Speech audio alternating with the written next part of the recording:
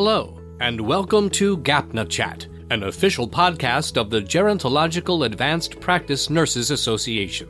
GAPNA Chat provides interviews and discussions with GAPNA leaders and members of the gerontological healthcare community, and will focus on advocacy, policy, education, professional development, research, and clinical care for older adults.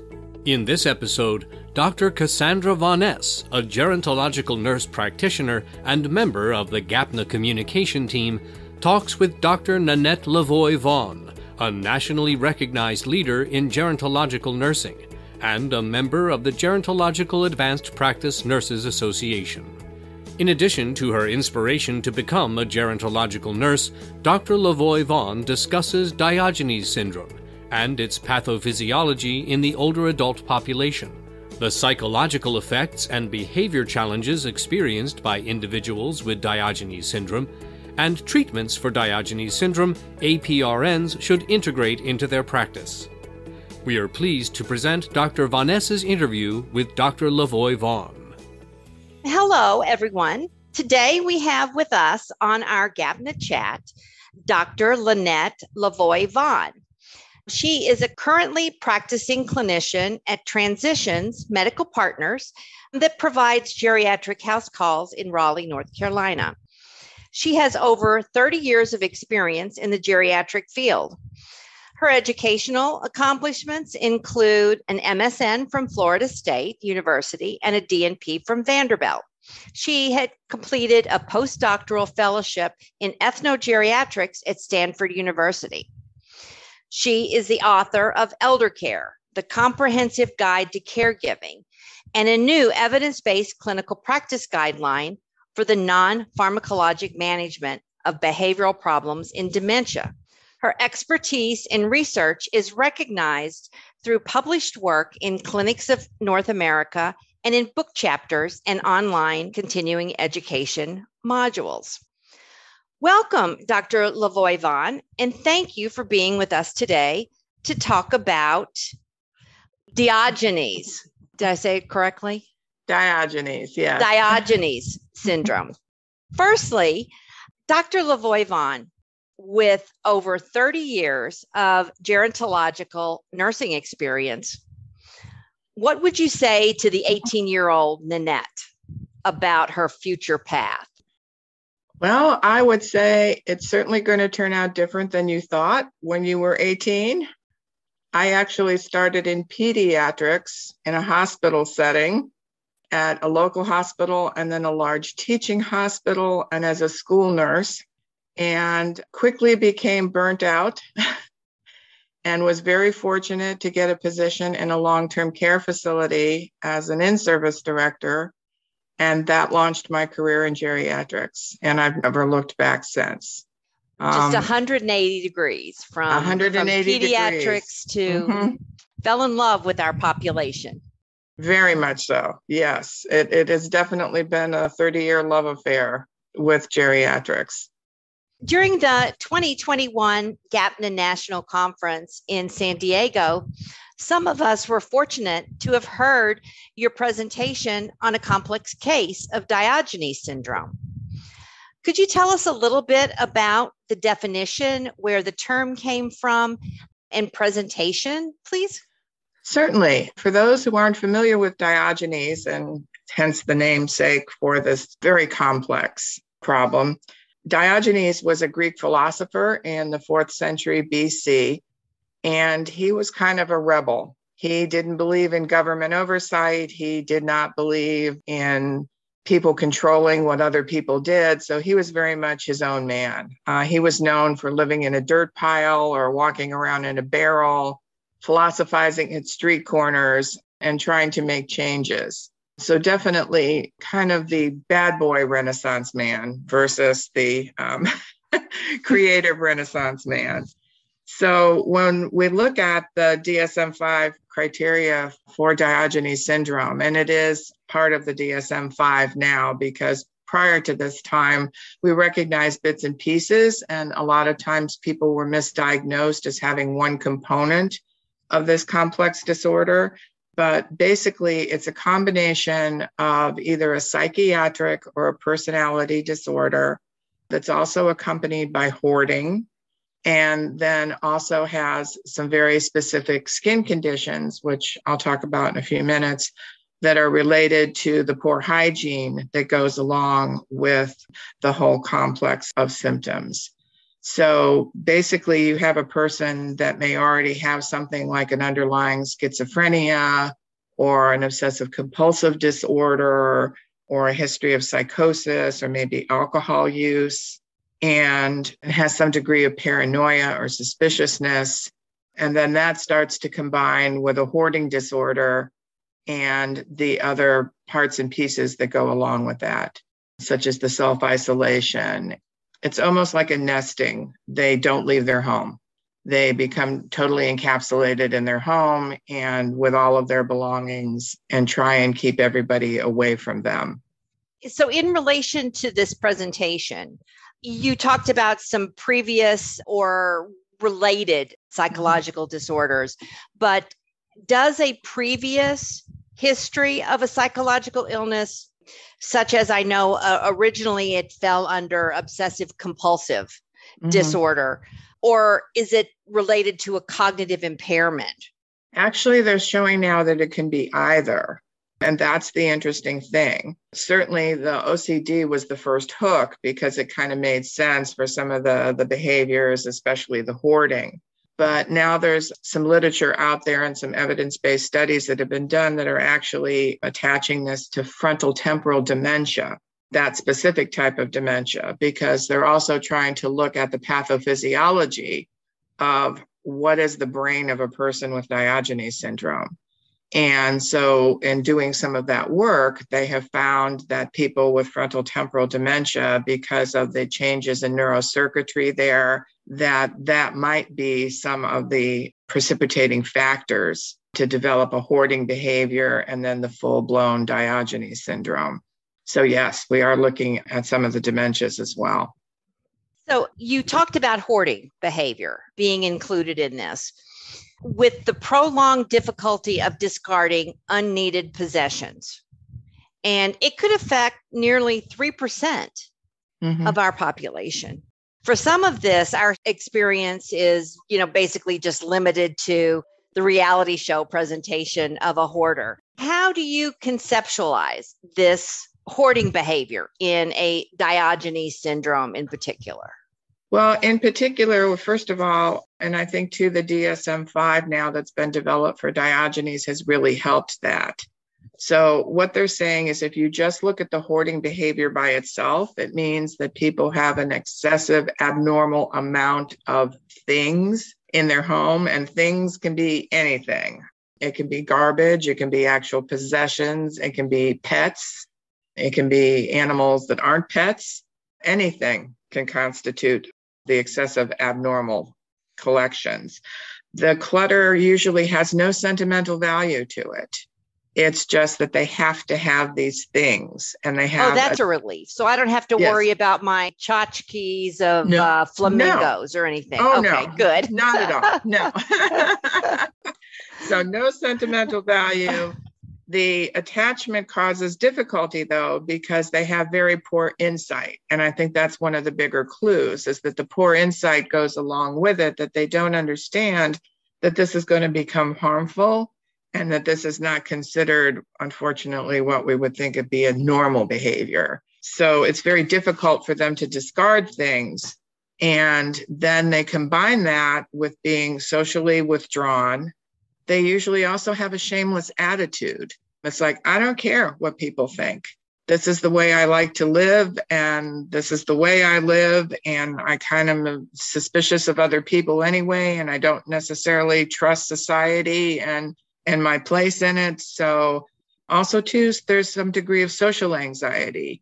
These may have been people, too, that kind of had a reticent personality to begin with, that they don't have a support system, that they weren't really close to family members, or they don't have a large group of friends or even one friend that they can rely on.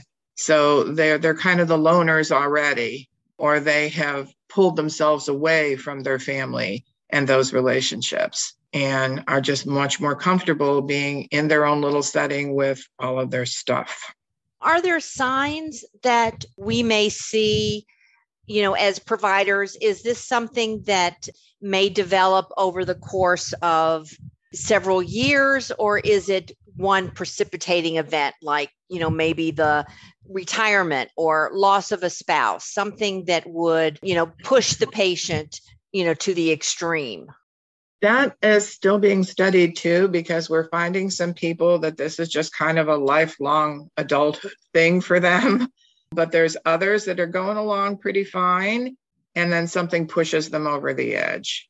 And that may be the death of a spouse, or it may be a family disagreement and separation from family, or it may be an illness, or the development of a cognitive impairment, or the worsening of an underlying psychiatric condition that wasn't treated. Because unfortunately, too, we're finding now that another caveat with this group of folks is that they have a distrust of the medical profession. So they may not have been seeking any type of medical care or psychiatric care. And there may be a lot of undiagnosed issues that are going on, and some of those may have been the tipping point. Thank you very much. That's helpful. Now, you highlighted one very complex case, and during our GAPNA conference. Could you share a little bit and talk us through that case presentation, and we can see some of these elements, in clinical practice? Mm-hmm. Yes. And this was very typical that this gentleman did not have a diagnosis already. He was admitted to a skilled nursing facility for short-term rehabilitation. And at that time, I was working with a geriatric practice. We were doing a consultation for patients with depression, anxiety, dementia behaviors. And so I was asked to see him for depression. He had been in several days already. I quickly reviewed his medical records from the hospital. And of note, he had called 911 saying that he was not able to get out of his recliner chair. And so 911 responded, and there was a little notation in the chart that they had to peel him out of his recliner chair. And I was thinking, all right, that's kind of interesting. But, I've seen a lot of people in their home settings who live in their recliner chairs. And it may be, if he was particularly ill and not able to stand up, they had to peel him out of the chair. So didn't really think anything about that. I noticed, too, that he had been given a diagnosis of significant cellulitis in both of his legs. And that was part of the rehab, was that those areas were going to need to be treated, and he was going to need some help with ambulation and things. So I figured, okay, well, pretty typical visit. So when I went in to see him for the first time, he had very unkempt hair. He had a very long beard. He had a lot of dry, flaky skin everywhere. His legs were wrapped with the therapeutic dressings that they were using. He didn't make good eye contact. He kind of gave me monosyllabic answers. And his biggest concern was he needed to get back home because he had a cat. And he was very worried about his cat. So we talked a little, and I explained why I was there and, shared my concern and said that, I'd be contacting his family, and we could see, I'm sure one of them had gone to get the cat, and we would take care of things. So I did receive a message that his oldest brother, he was one of 5 siblings, had wanted to speak to me after the visit. So I called the brother, and that's really when the pictures started to open up, because the brother told me that they had always been worried about him. Being the youngest sibling, he had always been kind of babied by their parents and by the whole family, because he had been what he considered an odd child growing up. He just didn't seem to fit in anywhere. He didn't have a lot of friends. After high school, when they tried to get him a job, whatever job they got him, he wouldn't keep, because he would go loaf off and play golf instead of delivering the packages he was supposed to deliver. And so he was constantly losing jobs. So finally, the family just said, oh, forget it, come live with mom and dad. Well, mom and dad passed away, and so he was living in their home alone. And the brother said over the last year or so, he had started to notice that when they went to try and visit him, he didn't want them to come in the house. He'd say, just leave this stuff on the porch. I don't want to see anybody right now. So they were thinking, well, that's kind of weird, but they didn't really push it because they knew he was kind of the odd person in the family anyway. When they got the call from EMS, of course, after they saw him at the hospital and saw what condition he was in, they went over to the house. And he told me that literally when they walked in, they just started crying because the house literally was ceiling to floor, every room loaded with trash and belongings and just all kinds of things. And that the cat that was living in the house was a feral cat. The kitchen was unusable. So there were stacks of takeout containers and pizza boxes and everything everywhere. And that the recliner chair was totally encrusted with who knows what. And there were streaks of blood on the floor where he'd been attempting to walk to the front door to pick things up when they left them, obviously, or if he had food delivered. And he said, so we're very concerned that there's something else going on here. So, of course, when I saw and heard that picture, I'm like, okay, we definitely have something different going on here. So did my research and started putting in things about hoarding and about personalities. And lo and behold, up popped the DSM-5 for Diogenes Syndrome. And so I said, I think this is what we've got. And he certainly fit all of the boxes because the skin condition that he had is something that comes along specifically with Diogenes syndrome. It's called dermatitis passivata. And it's these horny crusts of dry, flaking skin because a lot of times also there's very poor hygiene in these folks. They basically exist in a recliner chair or on a mattress, surrounded by all their stuff, and they don't bathe because a lot of times the hoarding is such they can't even get into a sink in the bathroom or the kitchen. So we don't know when the last time he had bathed was, and they literally had to put him in a soaking tub to start to get all of these lesions off of his skin. How did you begin as a clinician to, clearly the connection you need to make and communicate, but, do you begin with pharmacologic intervention and use those together? How did you, even begin to take care of this gentleman? Exactly. Because first of all, he was resistant to, even any kind of treatment, taking a bath. He was eating very well, but he didn't want the staff to help him bathe. He didn't want to bathe. He just wanted to go home. So I knew it was going to probably take a village, first of all, and knew he was going to have to learn to trust me before he would even consider taking medication. So the first thing we did, and I was very fortunate that this was a facility that was very compassionate towards this whole situation. So we decided to take a whole team approach. And we set up a meeting so that we had the administrator, we had the director of nursing, we had the nurse and the nursing assistant who were assigned to this gentleman, his brother, the oldest brother who he trusted the most, and himself. And we all sat down together and kind of talked about, his brother's concerns about how they wanted to help him and realized that maybe he had just gotten in over his head with things because their parents were gone, and that his whole family loved him and wanted to be there for him and help him. So they were going to go and clean up the house so he could eventually come back home. And one of the brothers took his cat so he would feel comfortable that somebody had the cat. And then we talked about that this was going to be something he needed help with for a while. And so he needed to stay with us to get his legs treated, which he was okay with because he knew he wouldn't be able to walk unless the legs were treated. And then after that meeting, then he started to feel a little bit more comfortable. So then it was kind of a day by day sort of thing. It's starting to build the trust. So instead of, where with my other patients, I may have only seen them every week when I was there. I was doing some telehealth in between so that we could continue to have that relationship. And he wasn't sleeping well because he was in a different environment and worrying about the cat. So I was kind of able to introduce the fact that, well, let's maybe start something to help you sleep a little bit. And so he was kind of open to that. So I was able to give him some melatonin, and we started that way. And then when he realized that he was starting to feel a little bit better, and we had some other plans, because then it was like we had to re-meet because we're like, it's going to take a long time for this house to get ready again. and you don't want to live with anyone else, but we're going to have some kind of situation to help you out with that. So the family was very involved, and they were able to find a small group home with 4 other gentlemen where he'd have his own room, and it was near the rest of his family. And it was also near the family home so that he could go by with them to see the progress and how things were building. So that was kind of our long range plan. And then once he got very comfortable with me, I said to him, okay, now, obviously, this whole situation has been very depressing for you to be here, to have all these discussions.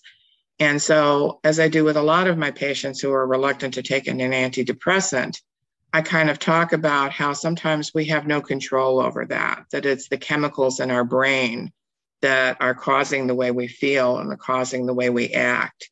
And so we have medication that can help that. And that is something he was going to need to help him through this long range situation. And in the very little evidence-based research we have out there, we do know that paroxetine or Paxil does work for hoarding in some cases. And we're also finding that high-dose sertraline has been effective for the whole kind of psychological and psychiatric portion of Diogenes. So the family was concerned about doubling up medication. And so we decided instead that our best bet would be to start some high-dose Zoloft, the sertraline. And so because I had built enough of a trust with him at that point, he was comfortable with starting it, because I also told him too that would improve his mood just in general and help him to cope with what was coming up.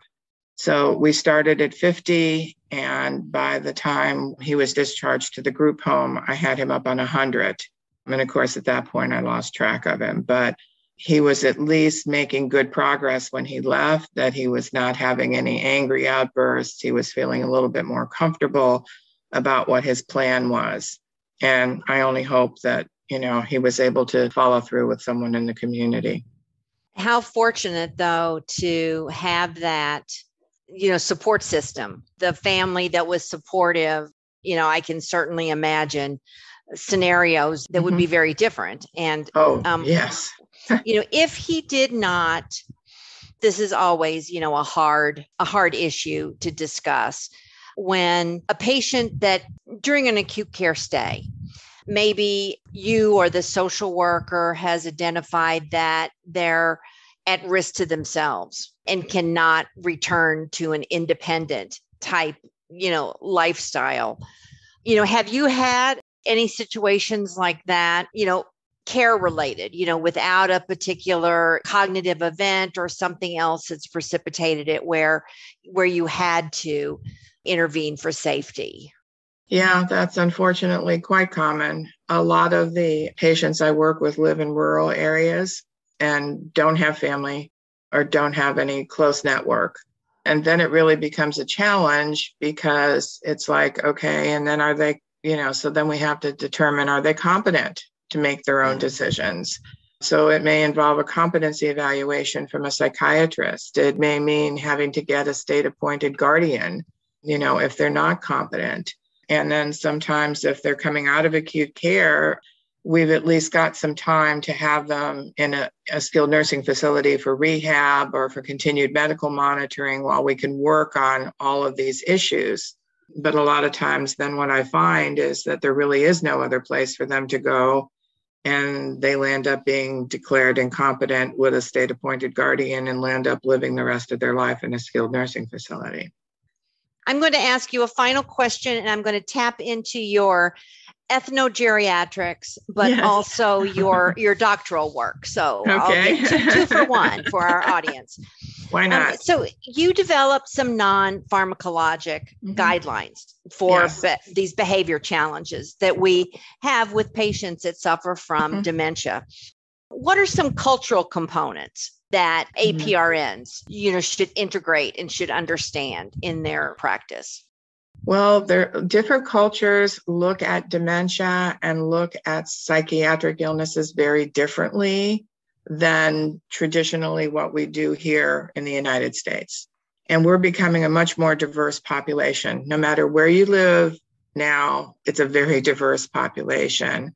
And so it's really important for people in this profession, if you've not had access to information on ethnogeriatrics, to really kind of get a good baseline, because especially in many different cultural groups, dementia is looked upon as a stigma or something that's related to something that they've done in their past that they're being punished for. In some other cases, there's a very strong tie to their religious beliefs. They use a lot of natural home remedies sometimes to deal with the symptoms. And then also, too, there's the whole family dynamics. Because, when we're giving these diagnoses, they're very devastating, first of all, whether it's dementia or a psychiatric disorder. And so discussing with families the diagnosis in itself or the management of the diagnosis, understanding how the hierarchy in that family works. Because in some cultures, it's very male-driven, that it may be the oldest son or it may be the husband. I have a situation right now with a family that I'm working with where the oldest son is in the medical field, as well as being the spokesperson for the family. And so the wife and the daughter are on board with me. But then when they call their brother or son and say, hey, Nan has said this, and this is what she wants to do for Dad, he's like, oh, no, we need to think about this and this and this and this and this and this and this. So it's that juggling, of how we can make patient-centered care very difficult. Very much so. So the great thing is that Stanford, where I got my postdoctorate, and unfortunately they don't do that program anymore because several of the people who were involved with that retired, but they have left all of their materials on their website. So if you do go to the Stanford University website and just type in ethnogeriatrics, they have all kinds of resources there. They haven't been updated in a while, but the basic information is still very good. They have some PowerPoints and reference lists because obviously they kind of became the 800-pound gorilla because being in California, that's always been a diverse population. And they realized that people around the country needed to have this information. And that's becoming a very basic competency now. It is. I'm seeing a lot practice. of the conferences, a lot of the CMEs that are coming up for different areas in medical care are including ethnogeriatrics as one of the topics. Well, I want to thank you so much today, Dr. Lavoie-Vaughan, for joining us and sharing your time and expertise for us. Do you have any parting words that you would like to share with our listening audience? Well, as always, GAPNA has been such a phenomenal group for those of us in geriatrics. And just as a little side plug, I am completing right now a white paper on neurobiological behavior management for GAPNA, working with Rosemary Mannion. So we have that in process, and we're going to be doing a webinar hopefully this fall based on the paper, so people can look for that. And I will be attending GAPNA this year in Orlando, so look forward to seeing my colleagues there. Yes, thank you. Thank you so much. This is Dr. Cassandra Vonnes for GAPNA Chat, thanking all of you for being part of the conversation. Until next time, be kind to yourself and one another. GAPNA Chat is owned and produced by the Gerontological Advanced Practice Nurses Association, all rights reserved. No portion of this podcast may be used without written permission. With over 30 years of experience in the geriatric healthcare field, Dr. Nanette Lavoie-Vaughan is currently a clinician at Transitions Medical Partners, providing house calls to older adults in Raleigh, North Carolina. She is a clinical assistant professor at East Carolina University College of Nursing, a clinical instructor at the University of North Carolina-Greensboro, and an adjunct faculty member at Vanderbilt University School of Nursing. She is the author of Eldercare, the Comprehensive Guide to Caregiving, and a new evidence-based clinical practice guideline for the non-pharmacological management of behavioral problems in dementia. Dr. Cassandra Vonnes is the Nurses Improving Care for Health System Elders Niche Coordinator, Geriatric Oncology at the Moffitt Cancer Center in Tampa, Florida.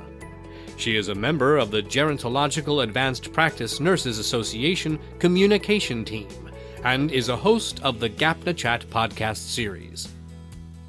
For archived episodes of GAPNA Chat and to learn more about the Gerontological Advanced Practice Nurses Association, visit gapna.org. You can also subscribe to GAPNA Chat everywhere podcasts are found.